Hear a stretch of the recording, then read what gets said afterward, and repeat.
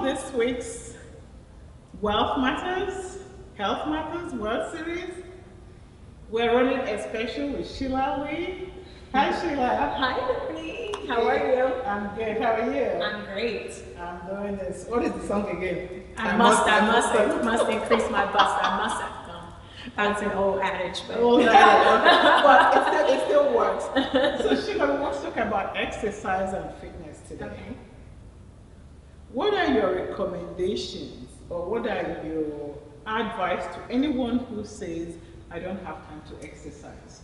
I say that you make time for what's important to you, because we're all busy, we all have busy lives, and so exercise has to be important to you in order for you to make time for it.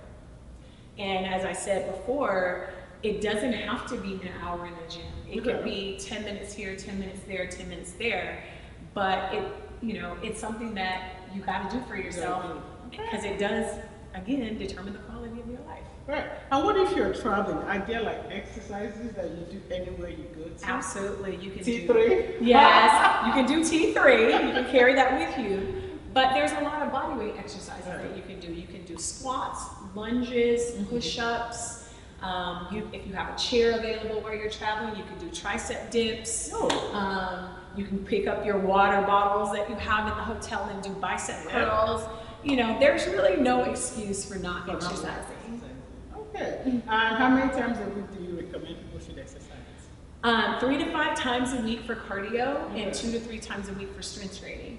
And don't forget about your core, and don't forget about regeneration. Like, make sure you're stretching and not always doing something that requires high intensity. Mixing it up with some Pilates, some yoga, a massage, which is my favorite thing. I do yoga. So it needs to be well-rounded and not just one thing. Okay, awesome. Thank you so much. Thank you.